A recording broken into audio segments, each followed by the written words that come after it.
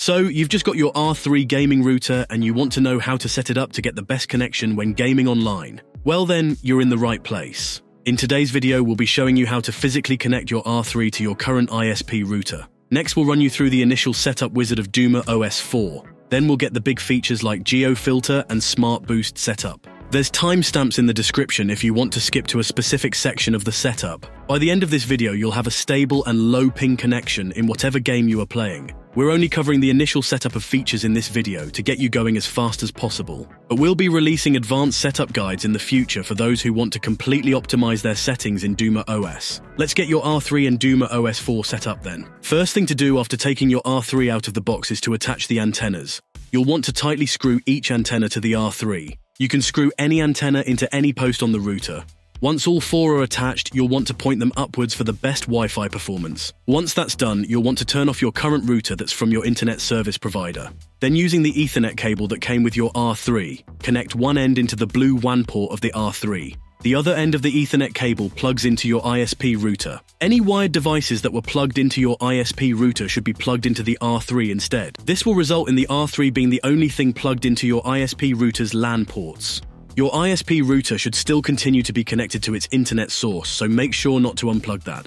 Plug the R3 power adapter into the wall and the router. Then you can turn your ISP router back on and turn the R3 on with the button at the back. It will take a few minutes for your ISP router and the R3 to fully boot up. You'll know when it's done when the internet light and top RGBs light up on the R3. Now your router is connected and turned on, you'll want to connect a device to access the setup wizard. You can do this by using the Wi-Fi details found on the info card or from the bottom of the router. You can also scan the QR code from the info card to connect a mobile device. You can access DumaOS 4 through your desktop browser, the mobile app, or your mobile's browser. To access DumaOS through your desktop or mobile browser, type DumaOS or 192.168.771 into the search bar. If you'd rather use the mobile app to set it up, just scan the QR code on the info card that came with the R3 to download the app. We'll be showing the majority of the setup using the desktop version in this video, but the steps will be the same across mobile and desktop, so you can still follow along if you're using the app. Once you've accessed DumaOS, you can begin the setup. You should see that the R3 has detected an internet connection. If it hasn't, then check you have everything plugged in correctly from the physical setup section of the video. Next, we have a terms and conditions page. Take some time to give these a read, then click continue when you're ready. If you leave your Wi-Fi details as default, you will be able to scan the other QR code on the info card to easily connect devices to your R3. Or you can set the Wi-Fi details to something more personalized. Your login details will be used when accessing DumaOS, so make sure you remember this information as we'll use it later on in the setup. You'll get a chance to confirm all of your information before saving.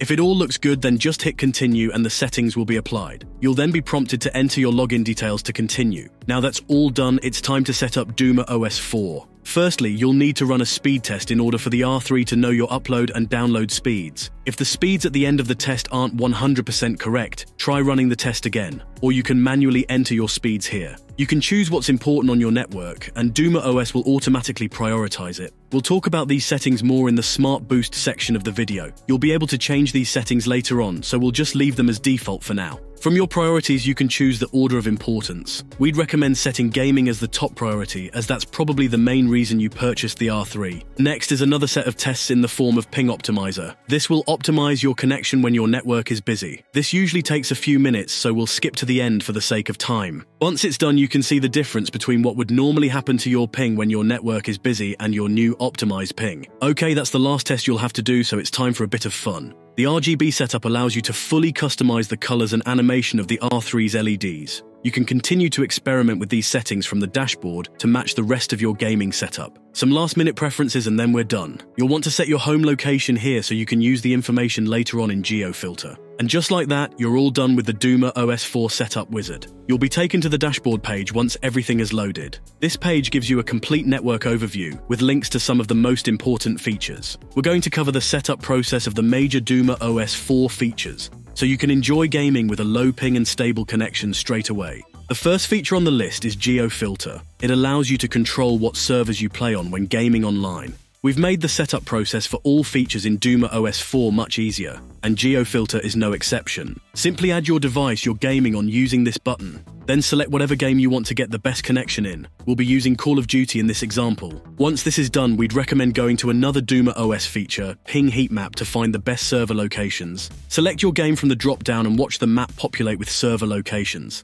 The servers with the best ping will be colored green and will usually be the servers closest to you. Now you know where the best servers are located, you can adjust your Geo-Filter radius to include them. If the game you are playing isn't in the ping heat map list, we'd recommend setting your radius to around 1,000 miles to ensure a low ping connection. That's the initial setup for the Geo-Filter done. Now when you search for a game, you will only connect to servers within the radius around your home location. This keeps the servers close and your ping low. Something else to mention in Geo-Filter is steady ping. It should be enabled by default, and you can see if it's active from this button. For the best gaming connection, you'll want to have this turned on at all times. Steady ping works by removing jitter from your connection, leading to incredibly smooth and responsive gameplay. We have a whole playlist of feature-explained videos on our YouTube channel if you want to learn more about the features covered in this video. SmartBOOST is the next big feature in DumaOS 4.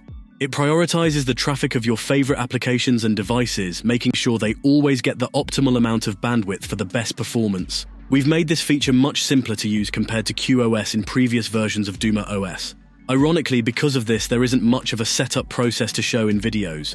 The network priorities you chose during the setup wizard will automatically be added to your priority list in SmartBOOST. You can add more activities to the list using this button. There are whole groups of activities like gaming and livestream that cover a range of activities, or you can search for specific activities if you prefer. You can also change the priority order by dragging activities up or down on the list. The radial graph section of SmartBOOST will show you how much bandwidth your activities are using in real time.